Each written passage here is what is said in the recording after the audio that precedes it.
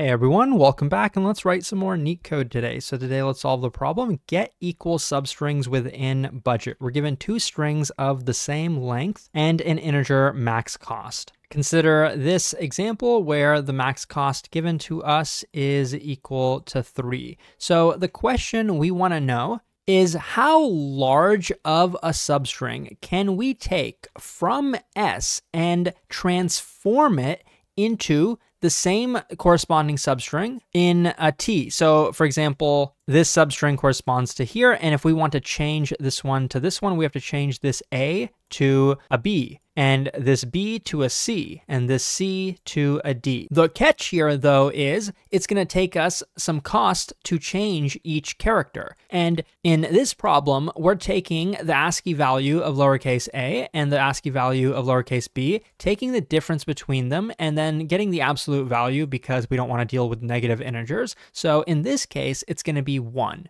This 1 is going to contribute to our total cost. So initially our cost was 0, and now our total cost, changing it to a b, is going to be a total cost of 1. So we just want to stay within this budget, and we want to try to create the largest substring that matches in both strings. Let's try to think about the brute force and then see if we can optimize it at all. First of all, just to simplify this problem, let's do a little bit of pre-computation. I'm going to take both strings and I'm just going to take the difference between each corresponding pair of values. So the difference between A and B is going to be 1, B and C is going to be 1, C and D is also going to be 1, D and F is going to be 2. Now, just in case you're wondering how am I calculating those differences, well, just think of it as this: A, B, C, D, E, F. I don't want to talk too much about like what ASCII values are, so I'm just going to kind of give you the very simple explanation. The difference between two characters is pretty much just like the distance between them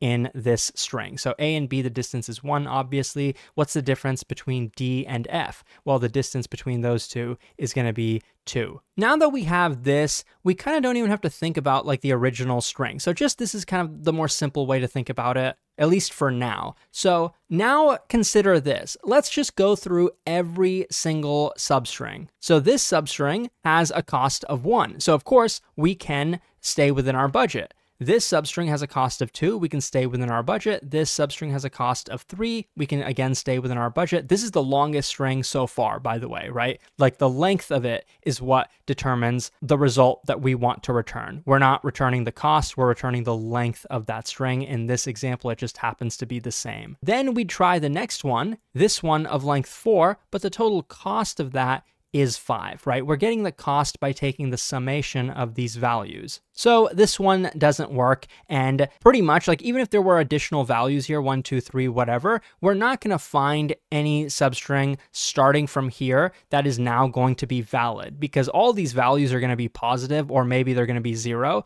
But basically, if this one is not valid, nothing bigger than that is going to be valid. Then we would continue our brute force. Now let's get all substrings starting from here. So this one, this one, this one, and we'd keep doing that. You might kind of notice that there is a bit of repeated work here. While the solution, this brute force solution, does work, it's going to be O of n squared because that's roughly how many substrings there are going to be here. But like I said, by the time we got here, we know this is invalid, right? So why do we decide to start back here from the beginning and then try to build longer substrings when we don't need to? We already found one of size 3. We tried one of size 4. It didn't work out for us. How about we just shift from the left? How about we take that shortcut and now consider this substring? The reason we skipped this one and this one is because even if those two were valid, they would never be the result. We already found one of size 3. Now we're trying to find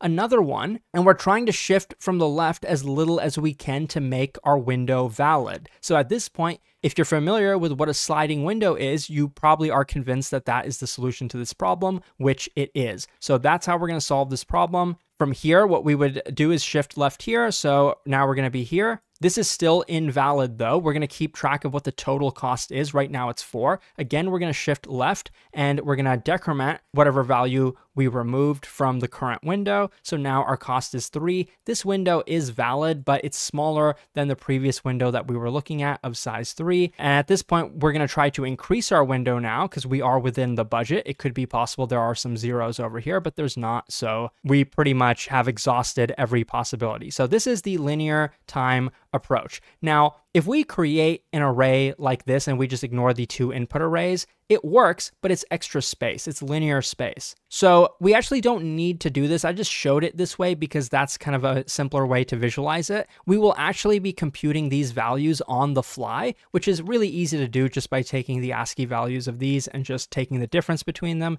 and then getting the absolute value between the difference. I think that will make more sense in the code, and that will make this a constant space solution. Let's code it up. The main thing here is, first of all, keeping track of like the current total cost. I'm going to have a variable for that. I want to make it like this. I want to spell it like snake case, but that's going to be inconsistent with what the parameter is. So I'm just going to do it this way. And I'm going to declare our left pointer. So this is going to be kind of like the window I was showing you earlier. I know I'm not like entirely introducing to you what the sliding window is. I have plenty of videos on that though, and I have like a course that goes pretty in depth on that as well. Lastly, we know that the result we're trying to return is what the largest window actually is, the largest substring that we can replace. So that is what we're going to try to maximize. That's what we're going to end up returning. So now let's say for our right pointer, in the range of every position in the input string, both of them are the same length, so we can do either one here.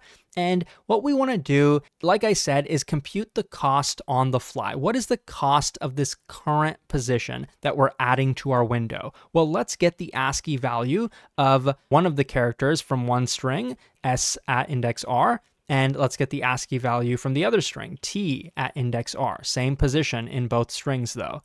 And ORed is just how you get the ASCII value. We don't know if this is positive or negative, so let's just get the absolute value. Let's call this the cost. And this is what we're going to end up adding to the current cost. I guess we actually don't need a different variable, so let's just take this and add it to the current cost. Okay, now it could be possible. Well, what we want to do, we want to maximize the result, right? Let's assume our window is valid. This is what we would do. We would set result equal to the max of itself or the current window size. We can compute that by taking the right pointer minus the left pointer plus 1. This is how you compute the size of a substring with the 2 endpoints. So this is what we would do if our window is valid, but it's possible our window could be invalid by adding this new character. How do we make it valid again? Well, first of all, how do we know if it's invalid? It would only be invalid if the current cost is greater than the max cost. If they're equal, that's actually perfectly fine. But if the current cost is greater,